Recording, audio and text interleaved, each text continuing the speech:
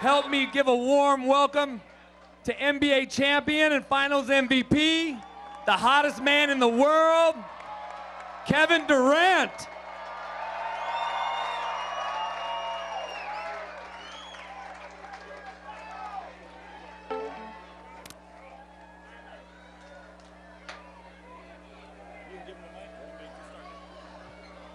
How y'all doing today? Nice. All right, I have the pleasure of asking him a few questions here. We're so very fortunate and honored to have him here in Spokane at Hoopfest. But this isn't the first time you've been to Spokane. It's certainly not the first time you've been to the state of Washington now. And we missed you.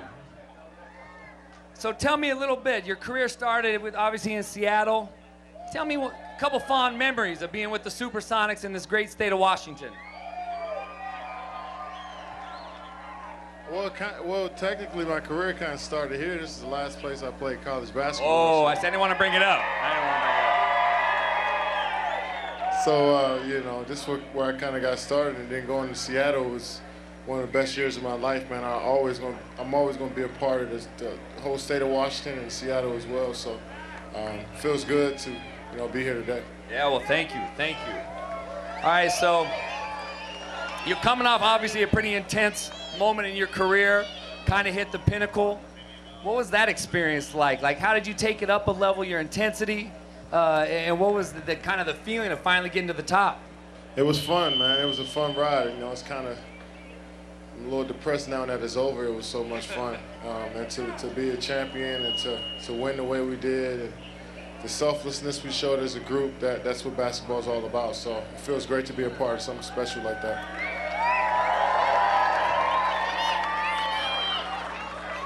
All right, you just said it's kind of sad that it's over. So I know you've been celebrating, lots of smiles, but you know, when do you really start to put the work in for next season? When does that grind start again for you?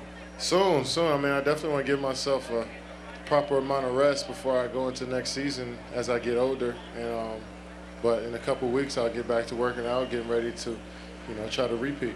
That's right. All right, so I got to stand with KD here for a few minutes, and I had to tell him about what Hoopfest is. The largest 3-on-3 on the planet Earth, 6,000 teams, 24,000 players. There's nothing else like it. Did you play 3-on-3 ball growing up? Yeah, we had a tournament called Hoop It Up in my neighborhood. It would be this hot and this many court, well, not this many courts, but it'd be a lot of basketball out there. So that's why I learned really how to just, you know, the competitive nature of just playing outdoors and playing in the heat. It's another level of focus you have to have. So I definitely commend you guys for playing out here. Yeah, lots of love. So tell me a little bit.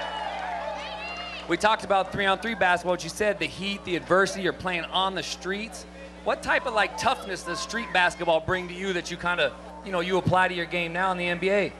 Well, I grew up playing street basketball. That's how I hone my skills, and you know, you get knocked down and scraped up and bumps and bruises. That's just a part of everyday life playing on the streets. But for the most part, man, you want that respect, and I think when you go out there and get that respect amongst your neighborhood, you can take that anywhere. So you know, it's taking me across the country here to Spokane right now, watch you guys, and you know, it started from playing street ball. Yep, I like it. All right, so we got a lot of kids now.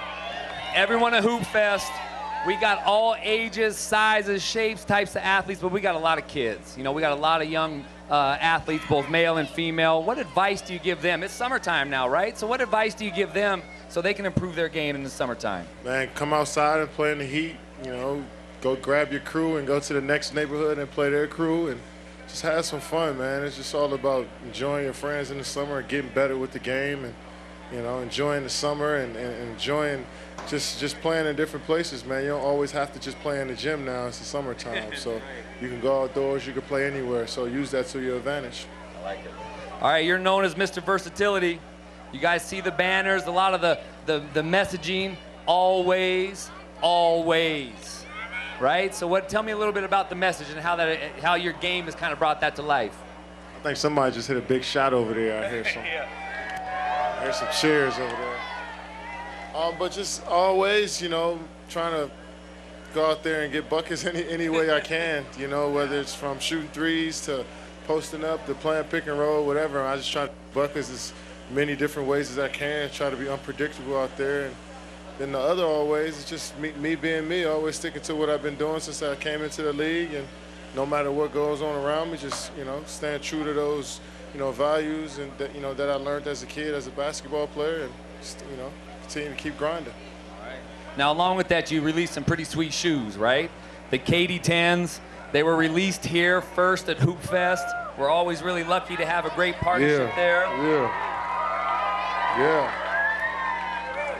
Now, these are the KD10 fingerprints. What does that mean? What does it represent? Well, just keeping your, you know, imprint on the game. You know, always impacting the game some type of way. And you know, it takes a while to figure that out, but once you do, that's when you think you have the game kind of figured out. You know, and then after that, you're always learning on top of, you know, having a different impact every time out. Try to have more and more of an impact in different ways. So, you know, that's how I look at having your fingerprints on the game. I like it. All right, last question. You are literally on top of the world right now, and he chose to come here to Spokane, Washington to Hoopfest.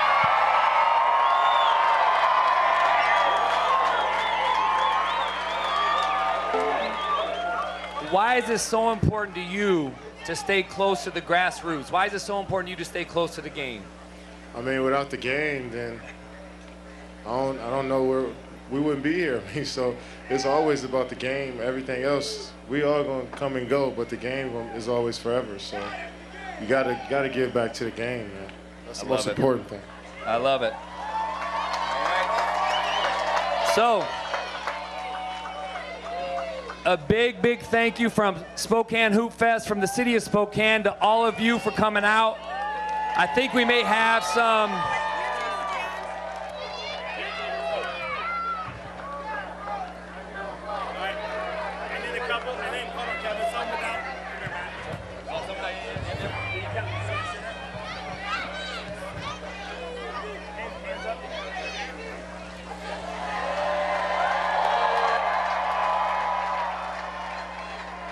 All right.